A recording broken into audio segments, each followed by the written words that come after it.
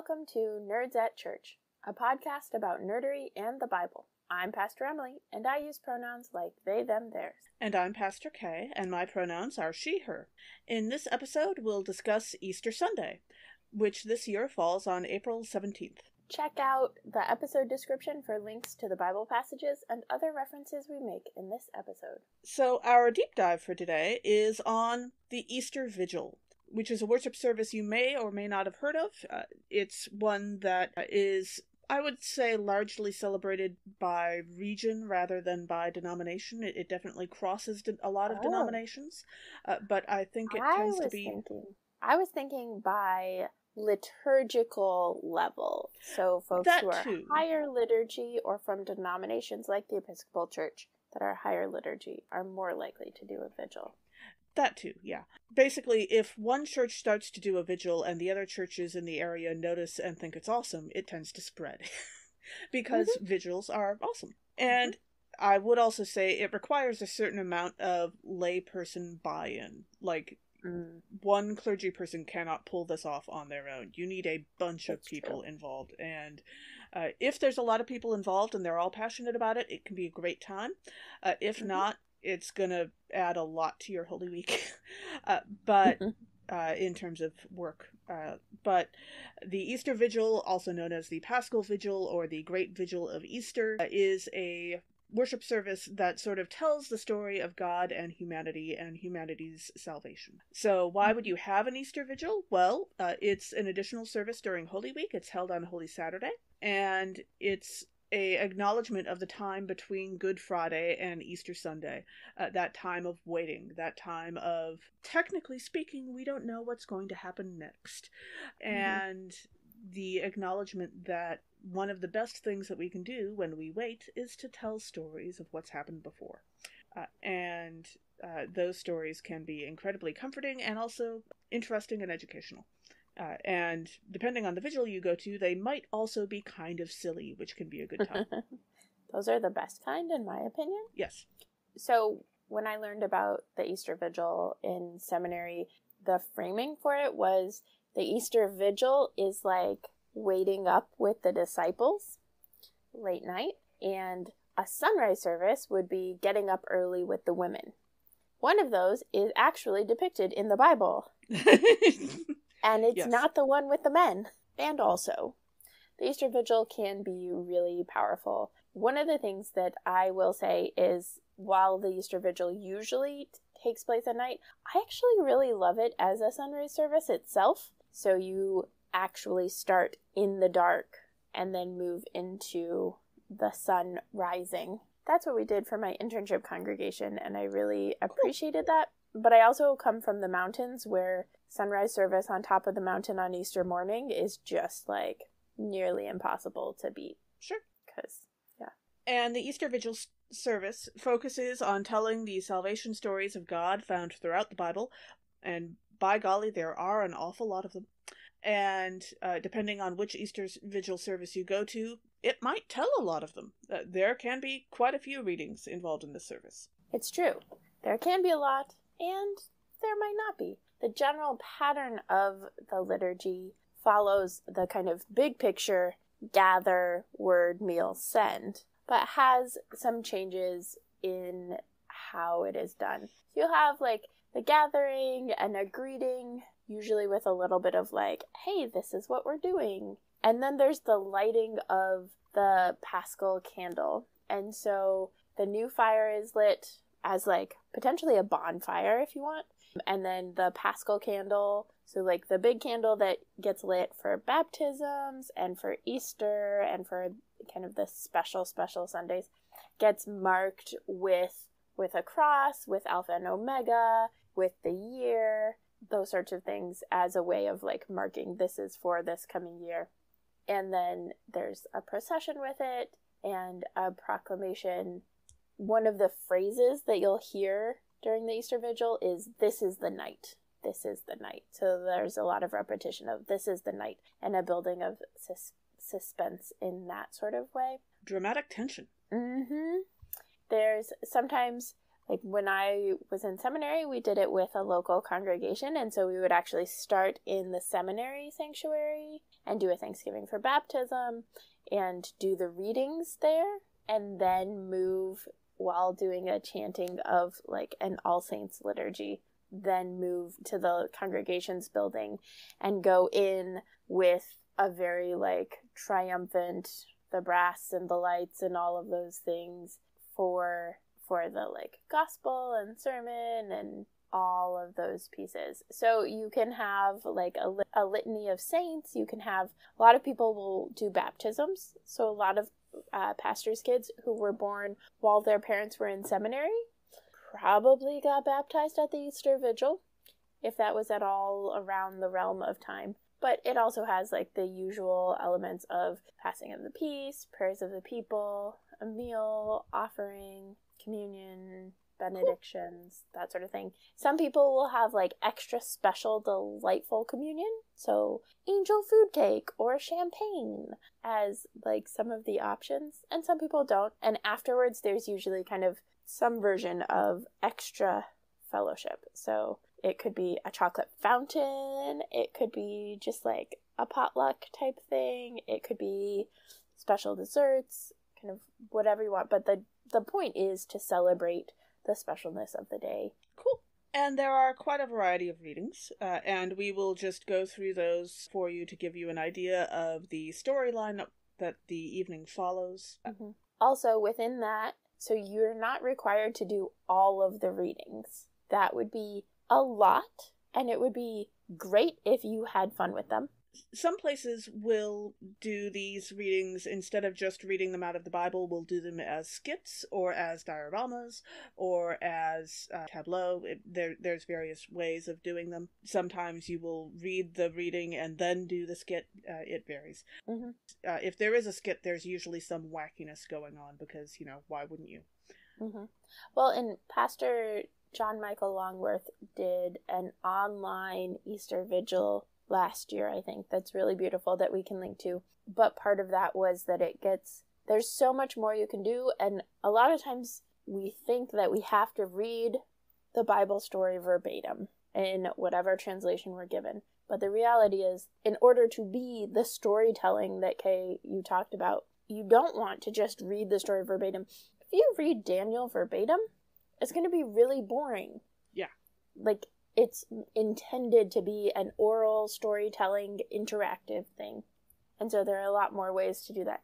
And there are a couple different models of the Easter Vigil that have different required readings. So we are not using the Catholic version. We are not using the Catholic version. That might surprise you.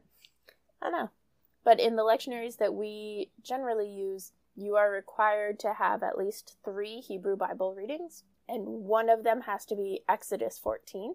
Which is the story of deliverance through the Red Sea. In the ELCA and in our hymnal, the Evangelical Lutheran Worship Hymnal, ELW, you're required to do the Genesis 1 creation account, Exodus 14, the deliverance through the Red Sea, and Isaiah 55, which is an invitation to abundance. I thought you were also required to do Daniel, but I couldn't find that, so... I mean, why would you have an Easter Vigil and not do Daniel? It's right? One of the it's most all fun. About the fire. Yeah. Anyway, so, and each of the readings has a response, usually a psalm, but not always a psalm. So we'll go through it. Yeah, we're not going to describe all of the psalms because there's a lot of them and that would take quite a while. We'll just list them for you, in case you're curious.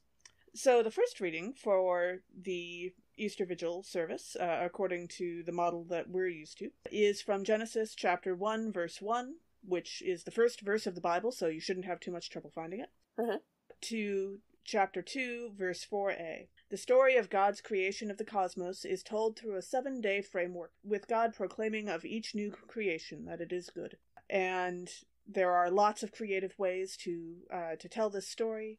Not all of them have to involve Muppets, but some of them could. Mm-hmm. But I particularly have heard stories of people telling this story with various, like, balls and items that characterize the different things that are being created. A ball that, like maybe a beach ball that looks like the planet Earth, and the clouds and the mountains and seas and so forth being stuck to it throughout the story is one option. And the response to that is Psalm 136, verse 1 through 9, and verses 23 through 26. The next reading is Genesis chapter 7, verses 1 through 5 and 11 through 18, chapter 8, verses 6 through 18, and chapter 9, verses 8 through 13. God destroys all of humanity save one family, realizes it was a mistake, and, hanging up God's bow, promises never to do it again. The rainbow remains a reminder for God of this promise. Some people just like to call it Noah and the Flood, but perspective is fun to have. Yes. So the response that's used for this one is Psalm 46, which is pretty familiar to a lot of people. This has the "Be still and know that I am God." It has the God of hosts is with us. The God of Jacob is our stronghold. Some of those key lines. And a mighty fortress. And a mighty fortress for you Lutherans out there, or Lutheran adjacent folk. Yeah. I have heard that people other than Lutherans do sing that hymn occasionally. So it's true. And I've heard that sometimes people from other denominations will sing it on Reformation Sunday just for a nudge to the Lutherans. That's very sweet. Mm-hmm. And the next reading that's an option is from Genesis chapter 22, verses 1 through 18. In a passage that we have always struggled to understand, God tests Abraham by making him believe that he's going to have to sacrifice his son Isaac, before instead providing a ram to sacrifice and blessing Abraham for his obedience. This one does not lend itself toward cartoony or Muppet-like telling quite as well.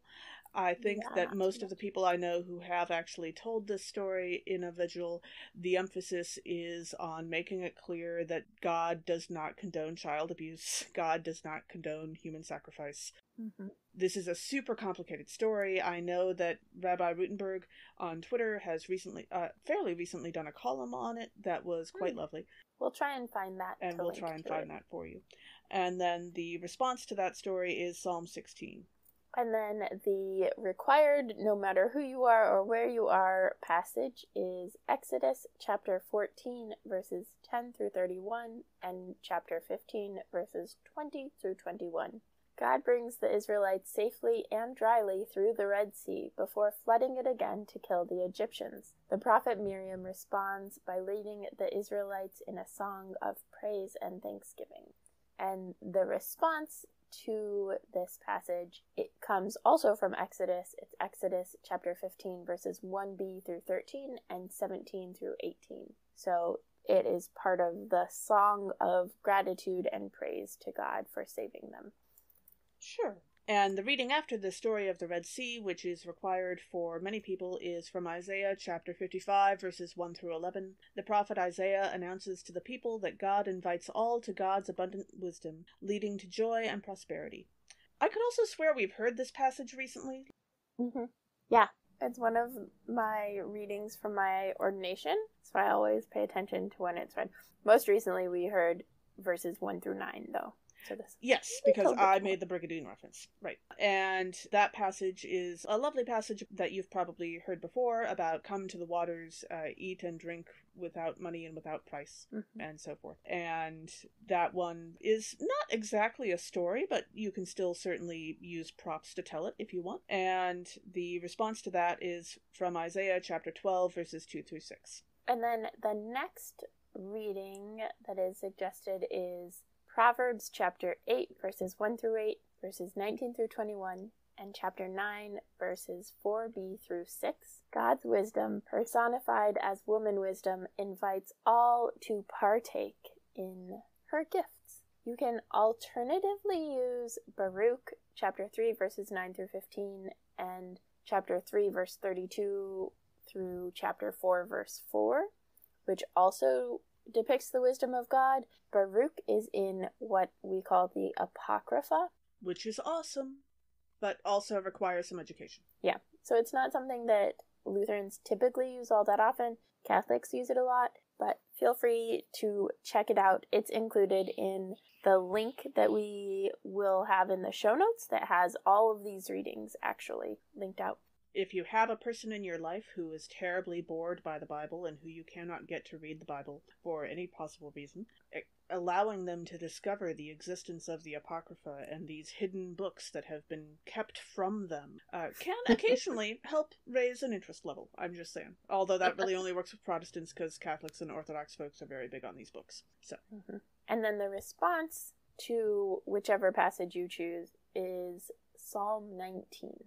The next passage, which is optional, is from Ezekiel chapter 36, verses 24 through 28. God promises to gather, cleanse, and give new life to all God's people. Now, this passage is not quite as famous as the next passage from Ezekiel we will be hearing about in a moment, and does not exactly lend itself to, skit-oriented storytelling, but you can still have fun with it by, say, turning it into some kind of a litany, or having some kind of audience participation. I also, when I did it in seminary, I had an actual stone heart that I think my mom got it for me sometime. It's part memory, Sure, anxiety stone and part paperweight or whatever, and it says joy on it. So I actually had that, and then when it was give me a new heart, a heart of flesh and not of stone, I dropped it in the baptismal font. Cool. So you can do that. You can use props and that sort of thing. And the response to that is Psalm 42 and 43. Which are, depending on what you read, actually intended to be one psalm. Yeah. Not two separate ones. And then the other Ezekiel reading for the Easter Vigil is Ezekiel chapter 37, verses 1 through 14, which is fairly well known, and we've read it. I think we had it on the podcast for All Saints' Day, maybe? Does that sound right? Very possible, yes. Yeah, I think we did it for All Saints' Day. Ezekiel witnesses God bring flesh and new life to dry bones in a valley left from a battle long ago. So, the Valley of Dry Bones. And the response to that passage is Psalm 143. I suppose you don't have to sing the children's song for that passage, but, why wouldn't you? So... I don't know if it's a children's song. Okay, here's a, thing that gets complicated. Some children's songs in predominantly white churches are actually African-American spirituals. Oh, yeah, but they're that's easier to sing. They're intended to be easier to sing in an easier pattern and that sort of thing, so that they're catchy and people can remember them. Yes. And so they frequently, the number of camp songs that I look back on and I'm like, oh, yeah, that was an African-American spiritual that we totally campified, and that's complicated. So maybe learn how to sing them in context and with So it is a great song. Make sure you know the context. Sure. But that would be a great option if the context fits to do that song. And the following reading is from Zephaniah chapter 3, verses 14 through 20. Zephaniah calls God's people to rejoice at their deliverance. And looking at this reading, it does start off by talking about singing, and there's lots of talk of celebration and joy. I would definitely suggest this is a nice spot for a music break, and, lots of noisemakers and trumpets Dance or party. whatever you have on hand. Absolutely. So have a good time with that.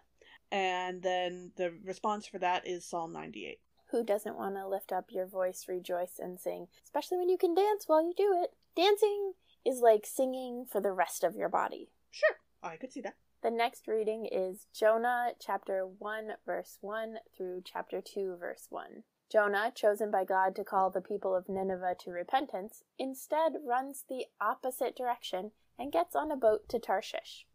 God calls up a storm, and Jonah throws himself overboard to save his shipmates and spends 3 days in the belly of a great sea creature before being vomited up on shore, reminding us that while God may save your life, you might not enjoy it much. I may have gotten a little overboard with that. So yeah, but I like See what I did there?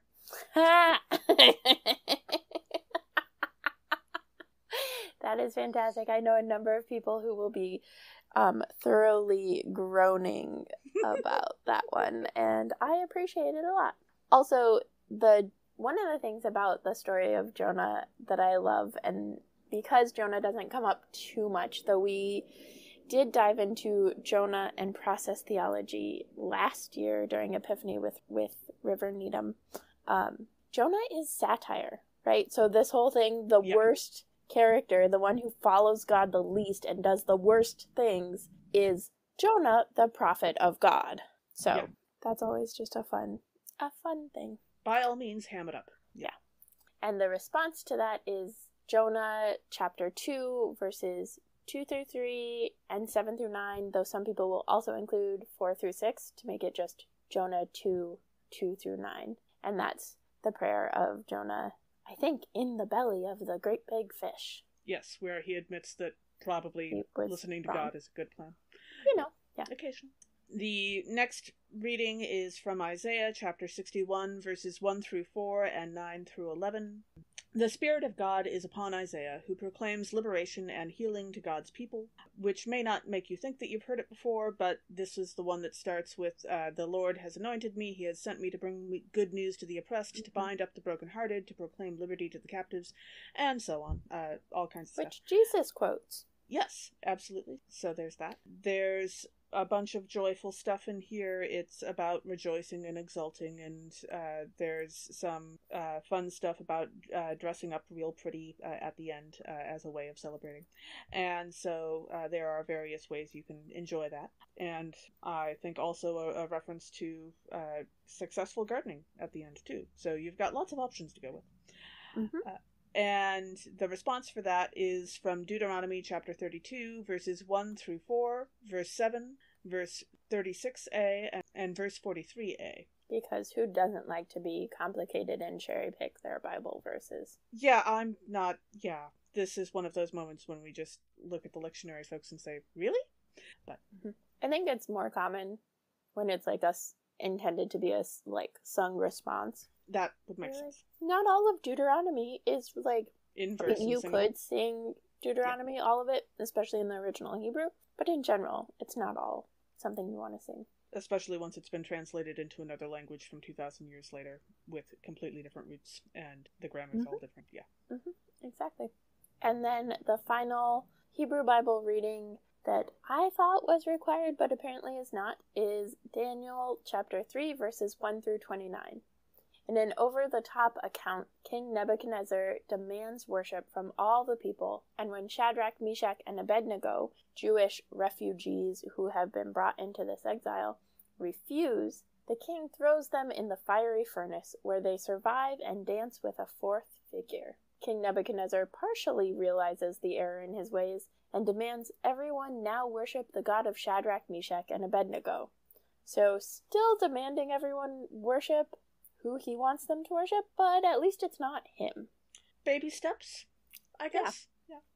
When I was on internship for my internship project, I did the Easter Vigil through the lens of stewardship during the Lenten midweek services. So a different person from the congregation did each of the talked about each of the passages during the week, and then that person read them at the Easter Vigil, which was a sunrise service for us. And some people got really into it and some people didn't. This is one of those passages that you really have to get into for it to actually work well, because the whole thing, there's such repetition where you say multiple times over, King Nebuchadnezzar sent for the satraps, the prefects, the governors, the counselors, the treasurers, the justices, the magistrates, and all the officials of the provinces.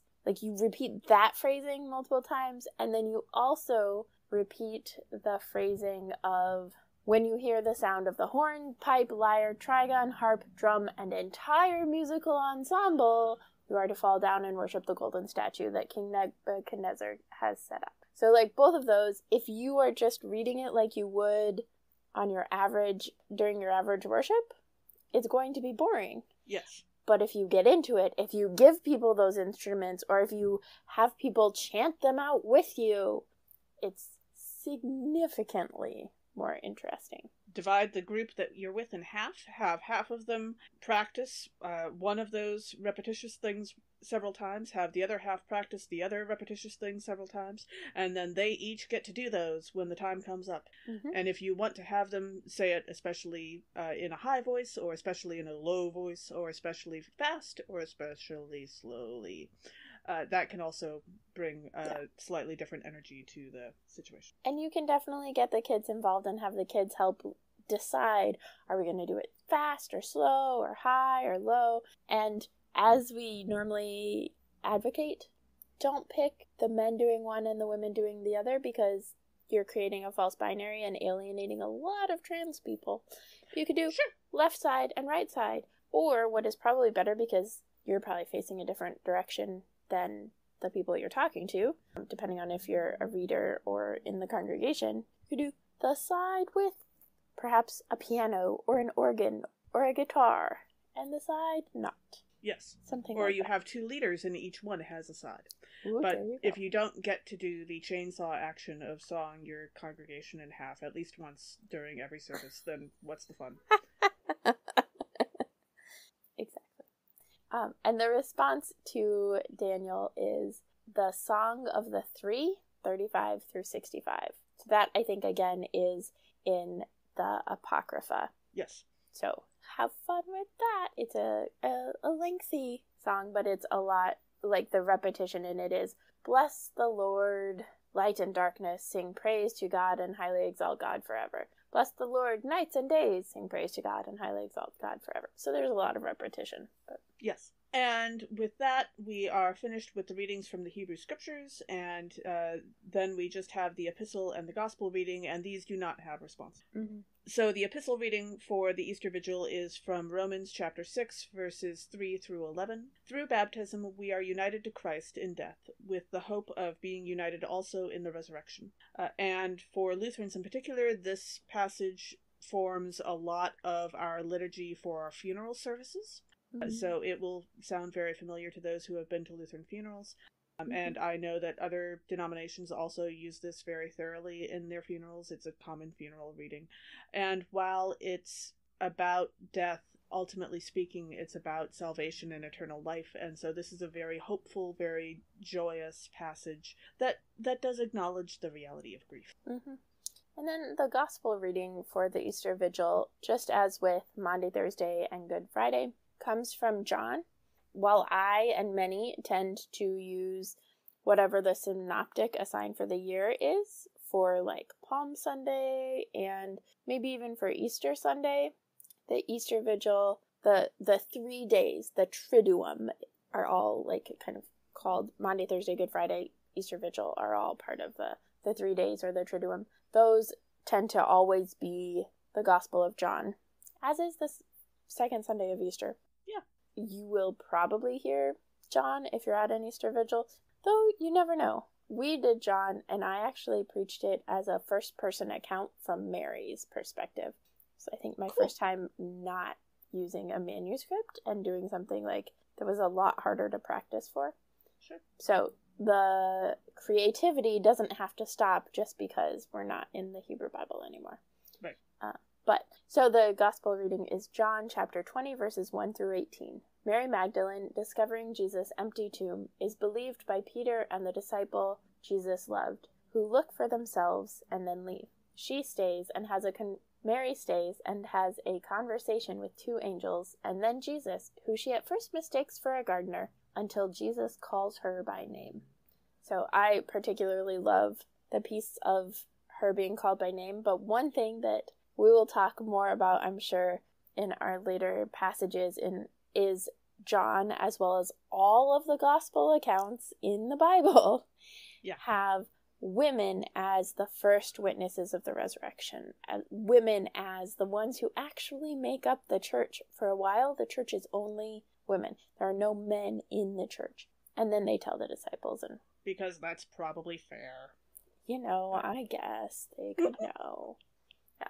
The Easter Vigil is really fun. I think my favorite accounting of these, like my favorite way somebody read the Easter Vigil in an in-person setting, was on internship. I had an artist do the first creation account, and I had been thinking about it as like stewardship of creation, and he in Lent interpreted it as we are made in God's image, and the image we have of God in Genesis 1, the only image we have, is as creator.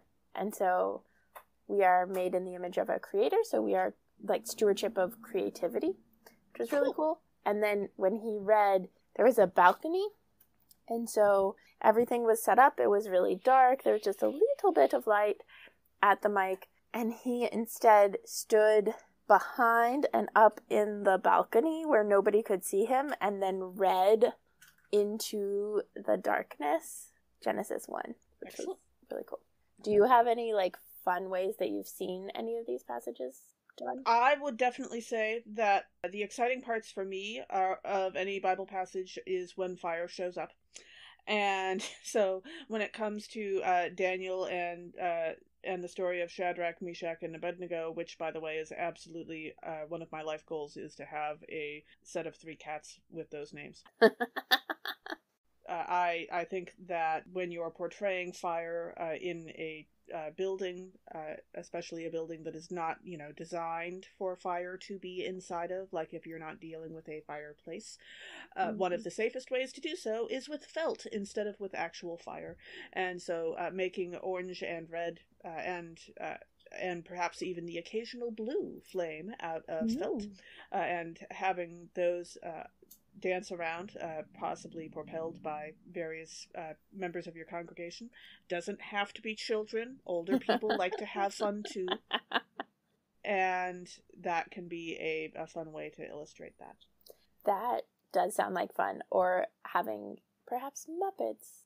Spoilers. We'll get to the Muppets. Yes, Let's absolutely. make a Muppets musical later. But also, just so you all know, we will link for the passages that we've already covered in one of our episodes, we'll include a link to those episodes so that if you want to dive deeper into those passages, you can. It'll just take a little bit. They're in the Hebrew Bible, so they're the first thing after the deep dive, usually, in the episodes. But we'll include those in our episode notes just so that you have a chance, if you're not going to be able to experience an Easter Vigil this year, to do some diving deeper. And we're hoping that next year we'll have the timing and capacity. Shout out to our Patreon supporters who help give us that capacity to do a whole Easter Vigil episode next year for you all. So keep your ears out for that and keep supporting us. Absolutely.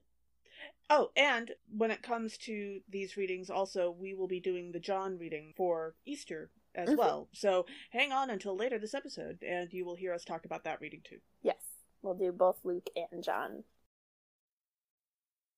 And now it is time for our readings. And Yay! In good Easter fashion, there are lots of them, and you probably won't hear them all. The Acts reading is probably going to replace either Isaiah or 1 Corinthians, and then you'll probably hear either Luke or John.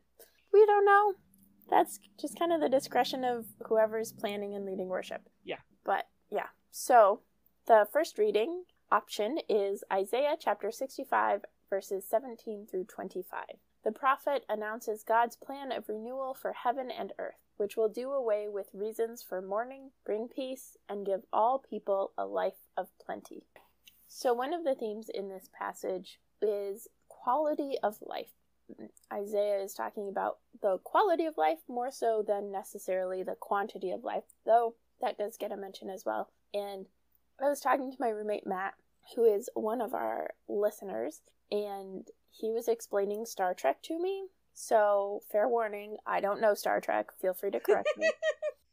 But the idea behind Star Trek is that their technology and stuff has advanced so much that machines and robots can do a lot of the more logistical work of running something. So, cleaning, taking care of people's needs, growing food, all of those things. And so then people have the opportunity to explore more. There's not, like, scarcity of food or resources, that sort of thing. So they get a better quality of life through technology.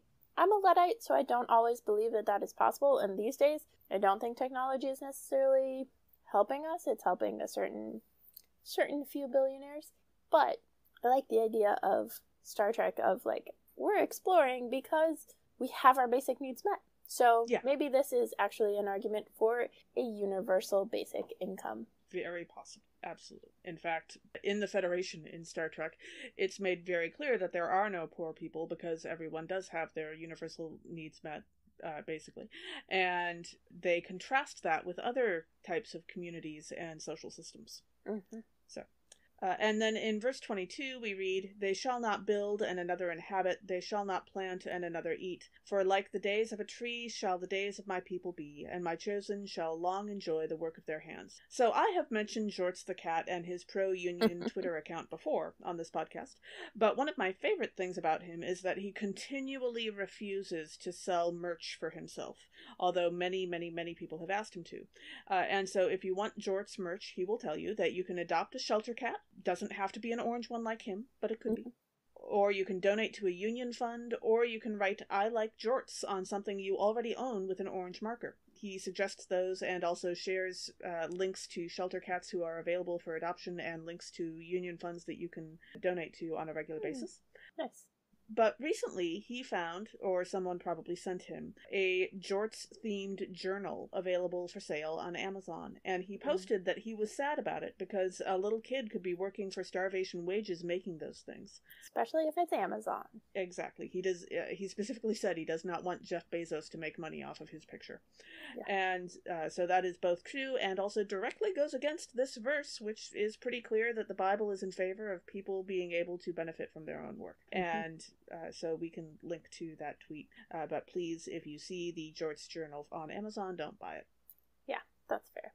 In verse 25, we read, "The wolf and the lamb shall feed together. The lion shall eat straw like the ox, but the serpent, its food shall be dust. They shall not hurt or destroy on all my holy mountain, says the becoming one." So this is not the interpretation that Twilight has of the lion falling in love with the lamb. It is not about falling in love, and this one, unlike Twilight, has the carnivore no longer being carnivorous. Yes. So the lamb is protected. The ox is protected because carnivorous animals are no longer going to try to kill or harm them. Yes. Which is important. Also, if you want more or to understand why Twilight is on my mind so much, check out Horror Nerds at Church because we've got 2 of our Twilight episodes up. A 3rd will be up next week. Cool. Okay. Our next reading for Easter is from Acts chapter 10, verses 34 through 43. Simon Peter, gathered at a Gentile house, delivers the elevator speech of Christianity, explaining God, Jesus, and the Holy Spirit in a nutshell. One of the themes for this passage is the idea of witness. What is the role of a witness? For Simon Peter, the witness is to share the news. In our reality, at least theoretically, the witness is there to tell the truth about something that happened, which is pretty similar to Peter's. In fiction, the role of the witness is actually frequently misdirection. Whether it's intentional on the part of the witness, where it's written into the character that the character is trying to mislead, or it's a device used by the author to misdirect the reader. Who knows? But Peter is probably doing the reality-based one more than the fiction-based one. You know. Like, I would hope that while giving the elevator speech of Christianity, you wouldn't be trying to misdirect people. You don't want the elevator to go to the wrong place. You never know. And also, yes, please don't send them on the wrong elevator. And then in verse 36, we read, "You know the message God sent to the people of Israel, preaching peace by Jesus Christ, who is Lord of all." This reminded me of the Ember in the Ashes series. So there's like the lineage of emperors and all of that stuff, but there's also a way to proclaim someone as emperor who maybe was not in the regular lineage. And so you like do it by shouting "Imperator Invictus" multiple times. And so that is in fact how Helene becomes, spoilers, the emperor, because Quinn does that as a like support for her. And there's also like an evil person that does it, but this reminded me of it because whenever we name Jesus as Lord, it is directly an affront to Caesar as Lord. So it is an anti-empire thing. Yeah, I would also say that it kind of sounds like in that world the, shoutiest people wind up getting to choose the emperor, which sounds very familiar, doesn't it? It can't be, so it's actually a little bit better than that. It has to be like I'm sure there are rules. Group thing. It Yes. like it doesn't actually really happen, except that they're like so you need a bunch of shouty people. Yeah, the lineage has like basically ceased. Like the emperor didn't have any kids, and so this is like starting a new reign of emperors, something. And then in verse 39 we read, "We are witnesses to all that he did both in Judea and in Jerusalem. They put him to death by hanging him on a tree."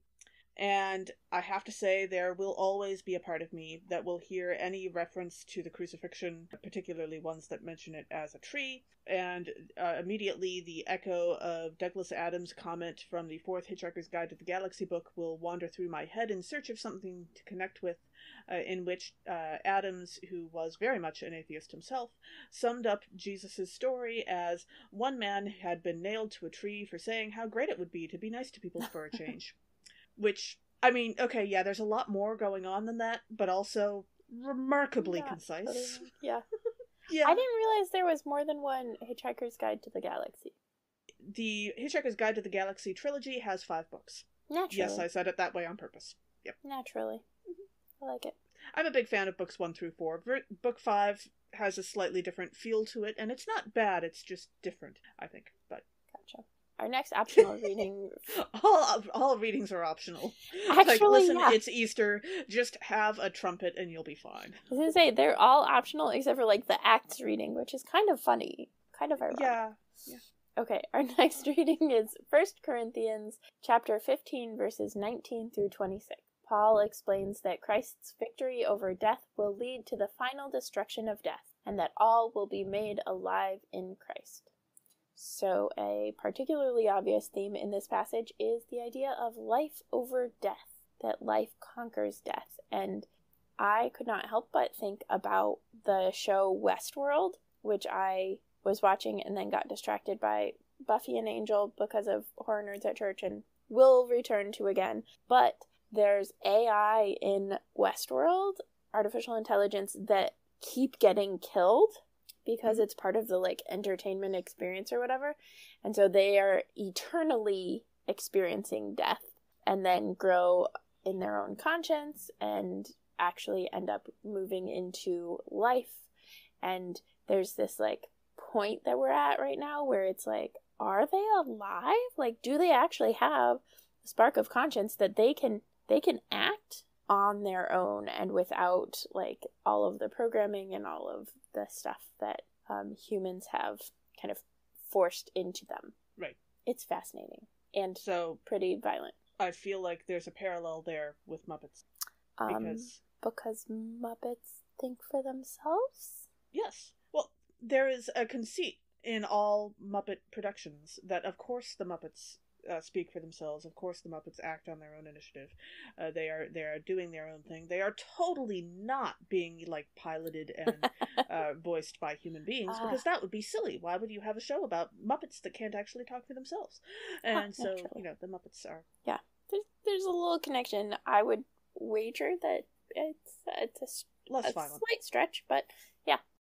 And then in verse 24 we read, "Then comes the end when Jesus hands over the reign to God, the caregiver, after Jesus has destroyed every ruler and every authority and power." And this one reminded me of the quote, "Power tends to corrupt. Absolute power corrupts absolutely," which I discovered comes from the 19th century English historian Lord Acton, who was writing in a letter to Bishop Mandel Creighton about how historians should judge the abuse of power by past rulers, especially popes. So I just like it because it's a challenge. It makes it clear that, like, the thing that Jesus is destroying are the ones that are power and oppression and oppressive power. Yeah. I also find it interesting that it's a rich white guy who notices that, yes, absolute power corrupts absolutely. Mm-hmm. Like, of all people. I was surprised. Maybe that's a sign about how obvious it is, I'm just saying. Or maybe also somebody else noticed it but didn't have, like, the wealth and all of that stuff to, like, write it down and keep it forever. Very possible. And then in verse 26 we read, "The last enemy to be destroyed is death." So death has been portrayed in a number of different ways over the years. Mm-hmm. Sometimes death is an enemy, of course, the one thing you absolutely must avoid. Sometimes death, as I was recently reminded in the Discworld series, death is sort of a guardian of humanity who finds humanity interesting and kind of amusing, but doesn't really understand them. And of course, sometimes death comes as a friend or as a adventure, and this time I was particularly reminded of Albus Dumbledore's famous line, "After all, to the well-organized mind, death is but the next great adventure." Mm. And, you can't really have another great adventure if there is nothing after death. And so, the true power of death, complete destruction, must have been destroyed, which is what today is about, being Easter and all. Mm-hmm. I appreciate that even Albus Dumbledore seems to acknowledge that an afterlife exists, and of course in the books we get to see him there. Yeah. The irony, of course, being that he is the one who wrote that, presumably, on Harry's parents' graves. Yeah. That I'm referring to is the last enemy to be destroyed is death. Yeah.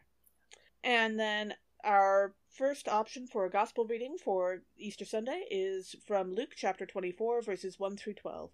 "The women, returning to Jesus' tomb to anoint the body, find it empty, and they are told of the resurrection. They return to proclaim the gospel to the disciples, who do not believe them, and Simon Peter finally goes to look for himself." So, one of the themes, as with every good gospel account of the resurrection, is women, also known as people who are not men. People who are not men is a larger category than just women. But I was thinking about this, and it comes up throughout, but especially like verse 11, these words seemed to the disciples an idle tale, and they did not believe them. The propensity for sexism and misogyny to just like discount women, and the Bible, like, kudos for actually naming that out loud. But it also reminded me of when I was in high school, our youth group would play Ultimate Frisbee once a week, and I was actually really good at catching frisbees. And so I would just like mosey on to the like end zone, and then my youth director would just like bomb the frisbee, and none of the guys would ever cover me because they would dismiss me because I was not a guy. And then we would score. It was awesome. Great. It worked delightfully well.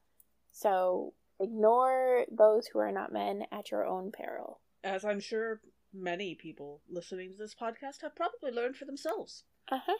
Yeah. And if you want to share those stories with us, listeners, we would be delighted to hear it. Yes.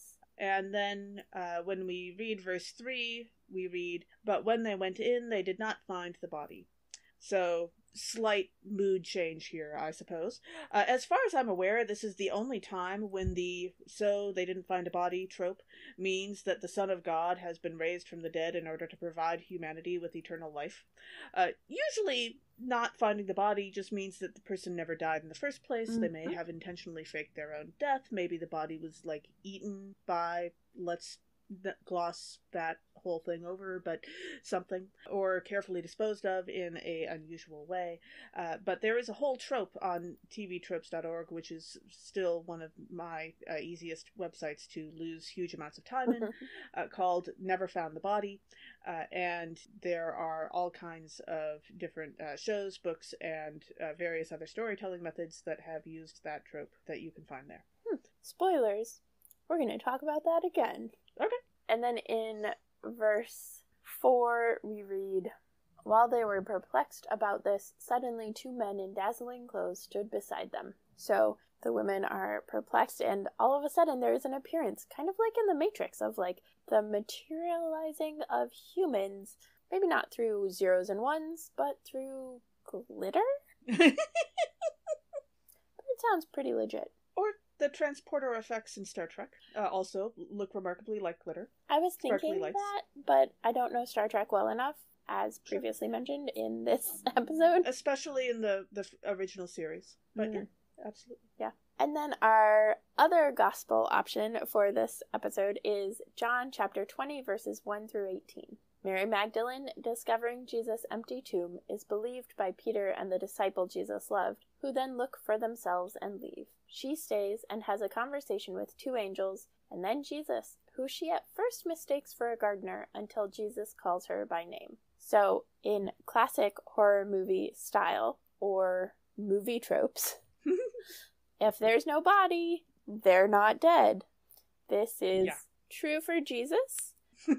True for Laya's mom in the Ember and the Ashes series, when she just wants to see her mom and she doesn't go back and she never looks for the body. She wouldn't have found one if she had. Sure.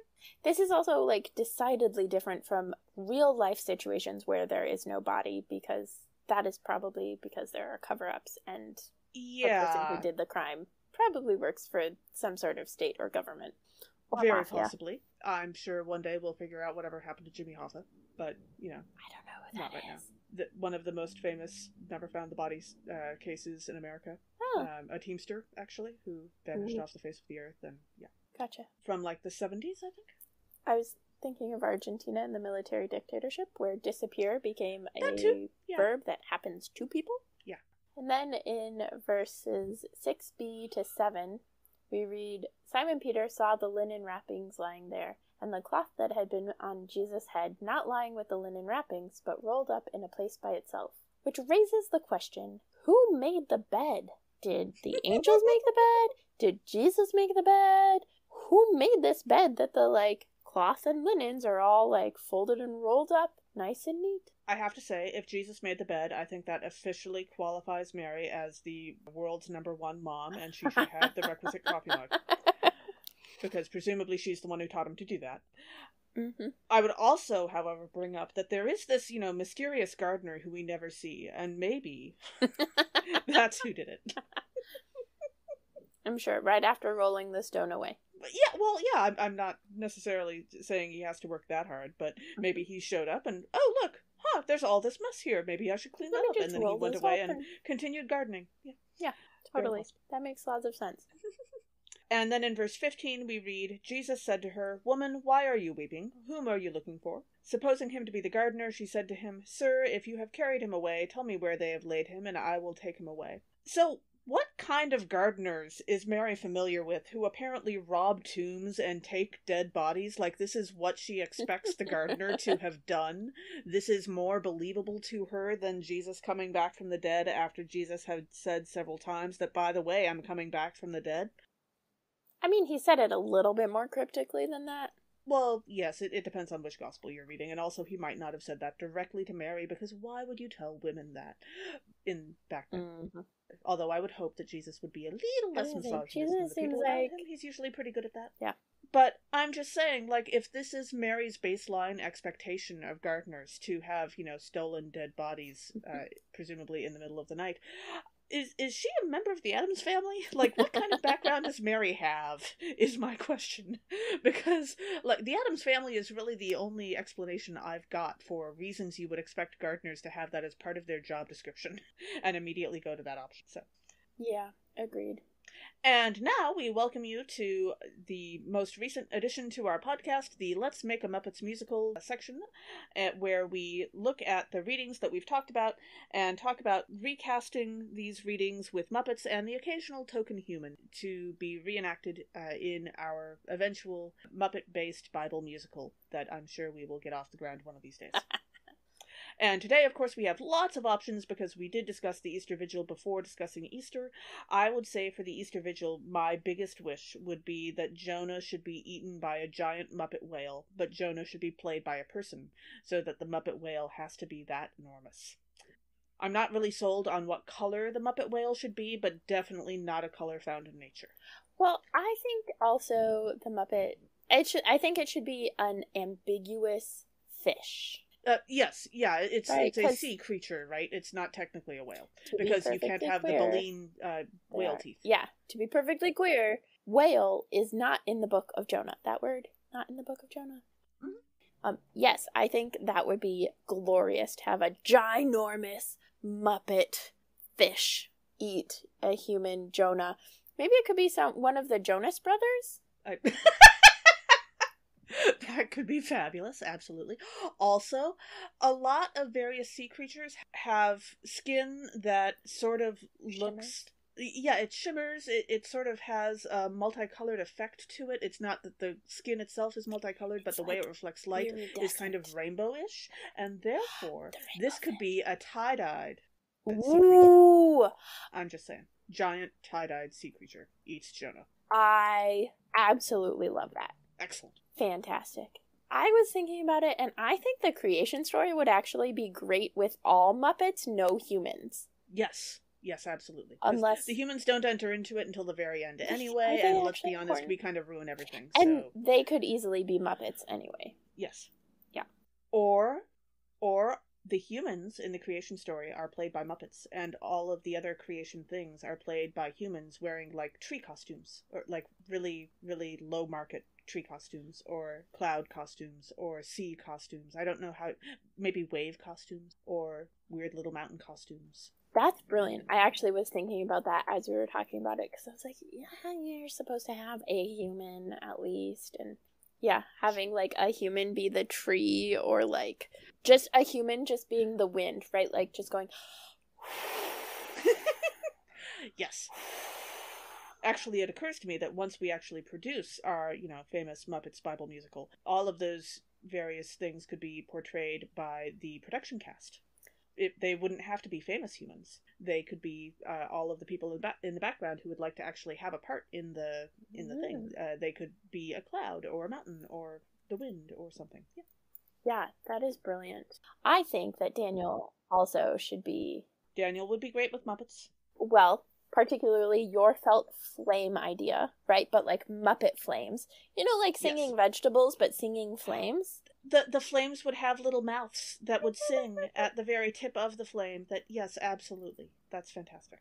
And then to have the human be King Nebuchadnezzar, because that's just like the human is really good at being like the bad guy. I don't know who I would pick for King Nebuchadnezzar. But also like super over the top and like all of the possible ham and wackiness and that.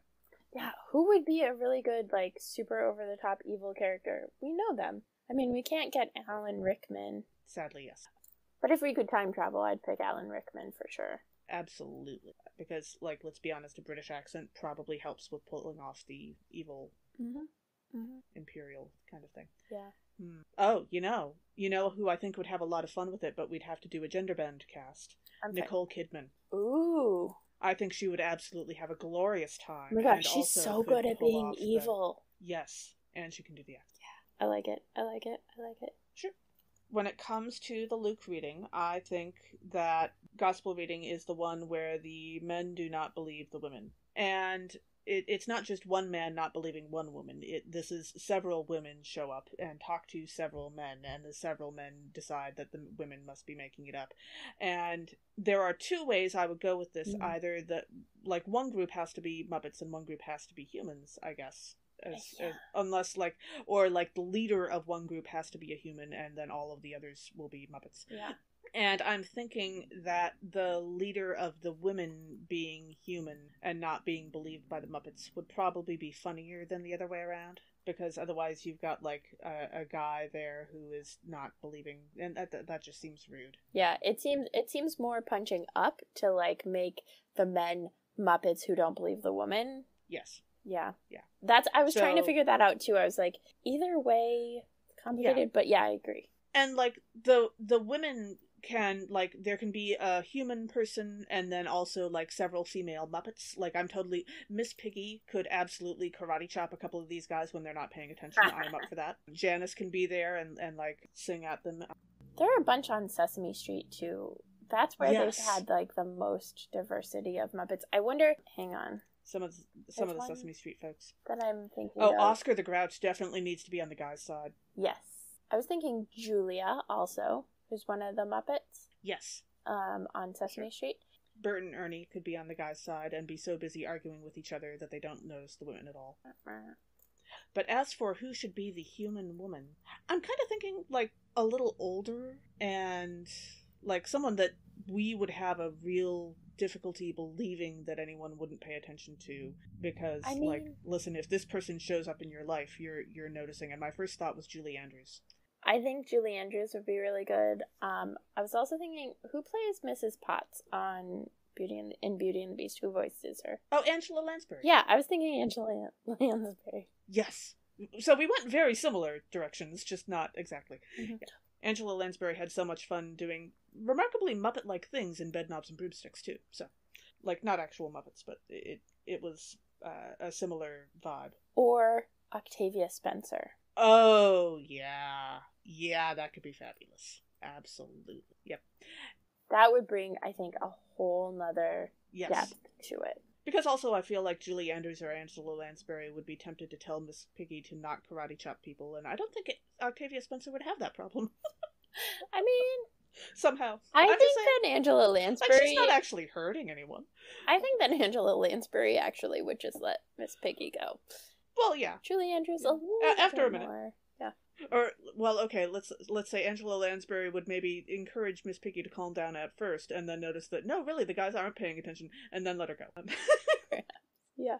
Thanks for joining us. Catch us next time when we'll discuss nerdery connections to the scripture readings for the second Sunday of Easter. This podcast has been produced by us, Emily Ewing and Kay Rohloff. For more fun, check us out on Twitter and Facebook at Nerds at Church, or contact us at nerdsatchurch@gmail.com. Also, if you like what you've heard, rate us or leave us a review on Apple Podcasts, Facebook, or wherever you catch your podcasts.